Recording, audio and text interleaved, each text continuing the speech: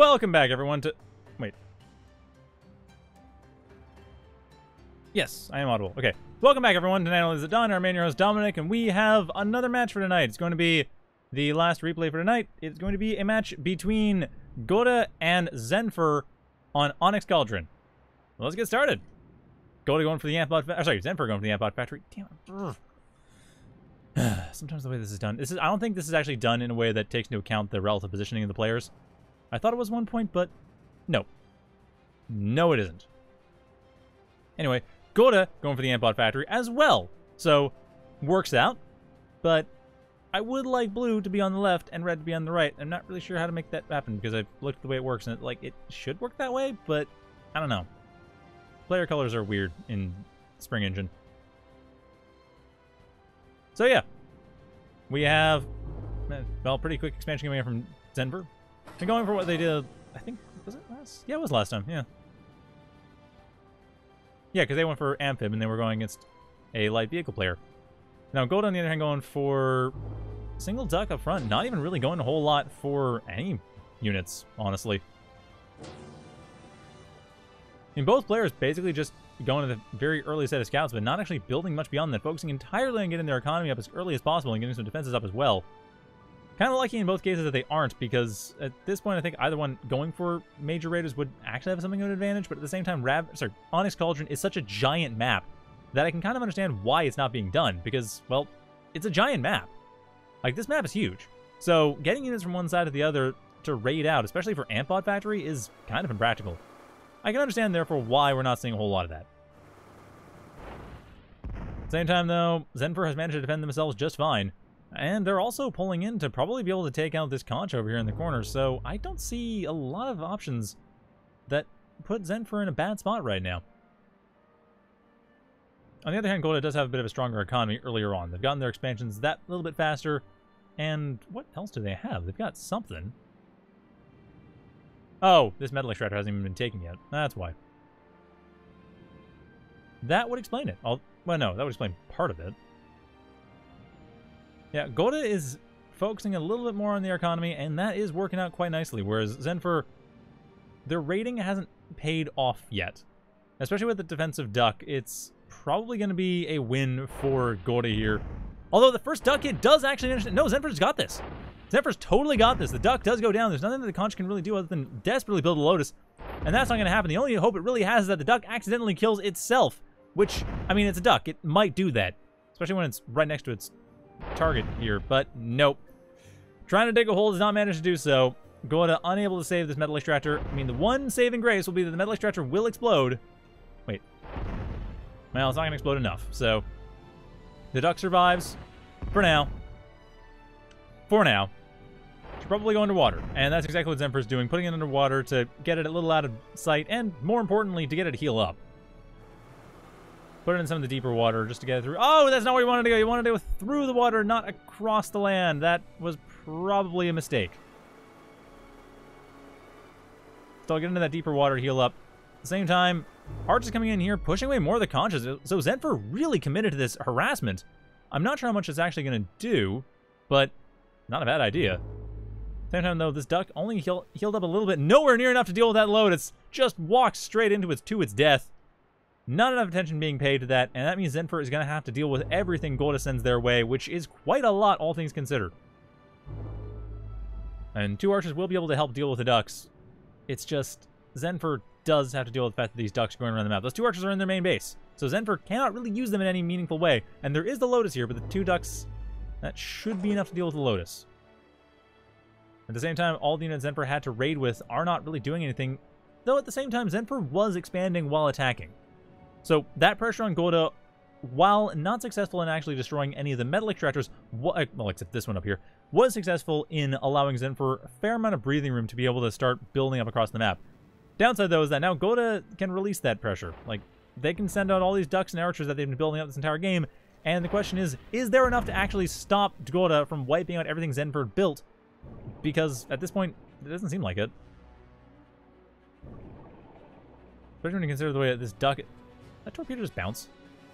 Anyway, especially when you consider that this duck can just hang around here forever and heal up.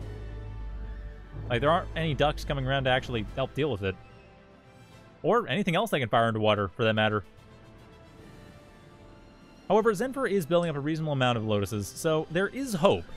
It's not much, considering the ducks can really just waltz right in here and wipe out all these lotus. Like, this is, what, 1 lotus, 1 picket against 5 ducks? The ducks win. No, sorry, 1 lotus against 5 ducks and a picket.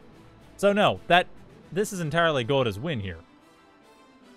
Like, zenfur's going to have to deal with this army sooner rather than later if they want to actually be able to start expanding and getting their economy going. Because at the moment, Godde is basically just waiting for when to strike. Zenfur's only keeping things alive because Godde allows it. That's how this game is going right now. So maybe the Southwest. The Southwest Godde is actually trying to get rid of it, and Zenfur's already got a reasonable defensive setup. But otherwise, no. This is here because Godde allows it. Still, zenfur is reasonably close in economy, so it's not going to be falling too far behind. The main problem right now is E-stall. Please build more energy. You are about to completely stop being able to actually do anything. I mean, Godde is good for energy. They're okay for build power. They got... Actually, no, they're fine for build power. They're really good for build power, actually. It's 35 build power right now. Or... Yeah. Make sure the math right. 20 build power, however, for zenfur. They are excessing. So, despite their economy, don't read that as a 28. Read that as a 20. That's all that's being spent right now. Is 20 metal per second. That's it. There might be a little... Okay, there's a little bit spent outside of the factory, but... Nah. This is it. Zenfur is e-stalling, and there's nothing they can really do about it. They do have some solar collectors being built up, but the point is that there isn't the economy being pushed into the factory. I think this is... What was it? 30 build power? Yeah, 30, 31 build power actually being pushed into the factory, compared to Zenfur's... I don't know, 15, 20? Oh, it's average of 10, I guess. It's all over the place, really. Still, zenfur managing to get some economy going. I'm a little bit surprised they are building so many solars. To be fair, I wouldn't necessarily build tiles considering how aggressive Godde has been. But there's a decent amount of defenses, and more importantly, zenfur needs energy now. They can build the stable solar collectors later. Build the tidal generators. Like, just go for it. Tidals all over the place, because those are cheap. And really valuable on this map. They're much more cost-effective than solars. And more importantly, get the power up faster. But, that being said, zenfur's getting some counter rating going on again. Actually, nice little flank here on Godde. These 2 archers here won't really be able to do a whole lot of damage, and one of them is almost dead. One of them is dead. The other one will soon die and get distracted by that duck. It's enough to allow the other archer to completely wipe it out, and at this point, zenfur is in a much better position to do some counter rating. Again, I really would like to see them actually, get more power to work with, but at least they do have that going on. Get the build power. There's the caretakers. Actually getting up a gunship factory as well. Interesting choice. Godde, on the other hand, just finishing up the last touches on the Grizzly. Like, it is very nearly done.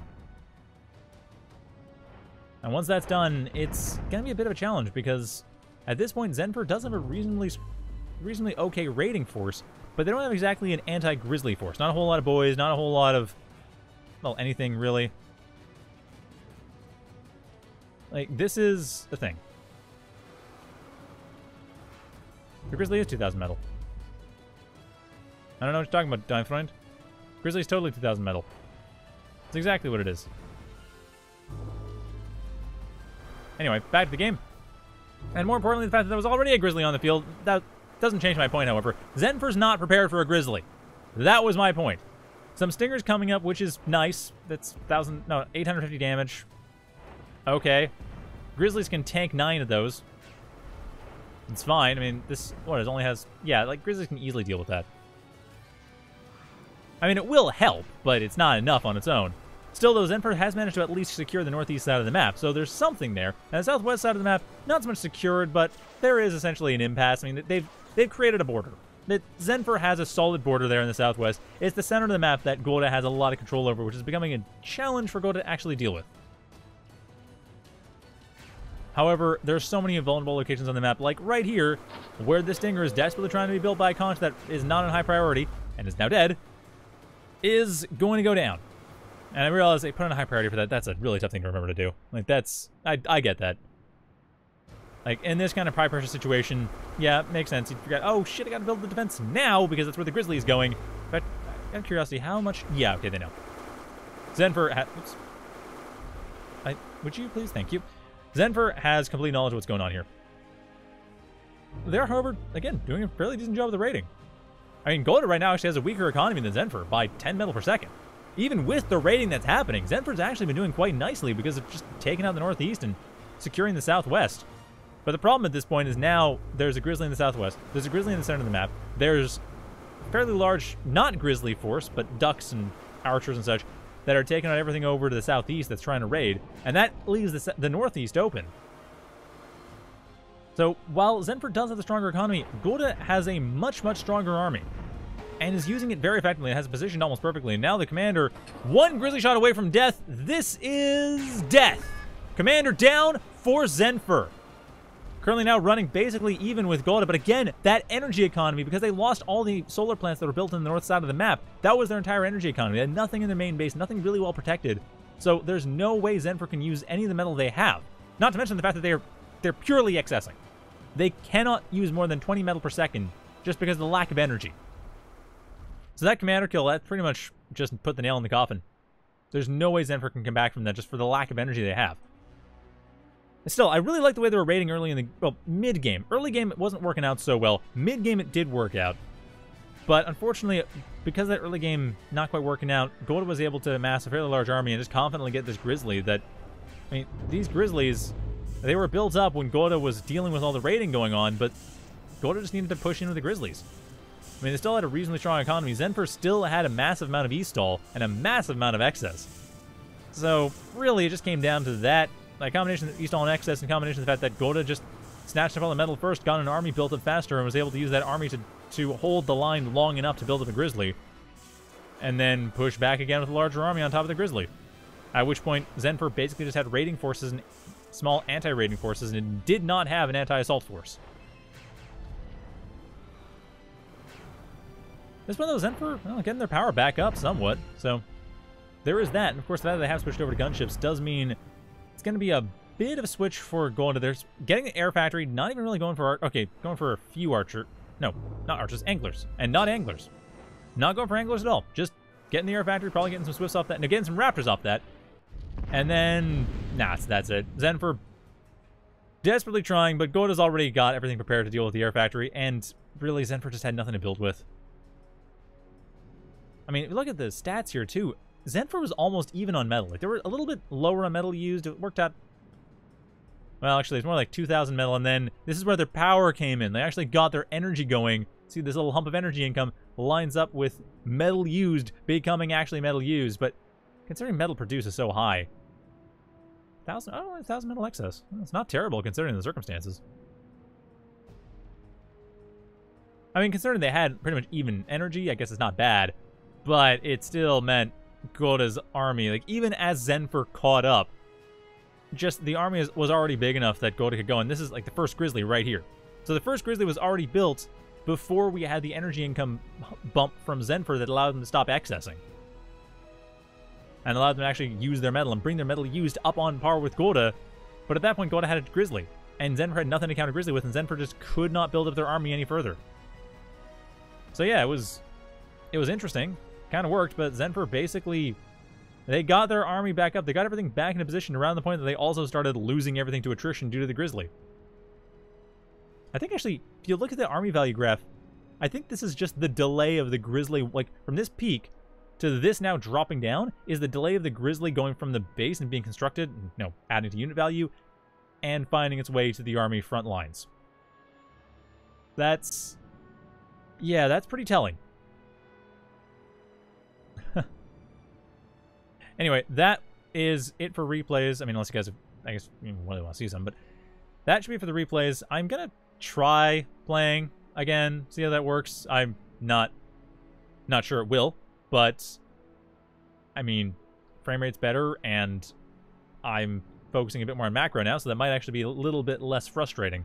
Because that's the one thing about 0K. It's a very frustrating game if you're focusing highly on micro, because units are finicky, especially in small numbers, and if they go left when you want to go right, it doesn't quite work out. Like, you lose units, and then you lose the game if you're focusing too much on micro. If you focus on macro, there's a bit more wiggle room. So yeah, gonna play around with that. Yeah, losing can be frustrating, but if you have something else to focus on, like, did I excess metal, or was I reasonably good about expanding quickly, that sort of thing, you can have something to work with. Anyway, So I'll have that in a couple minutes, so stay tuned.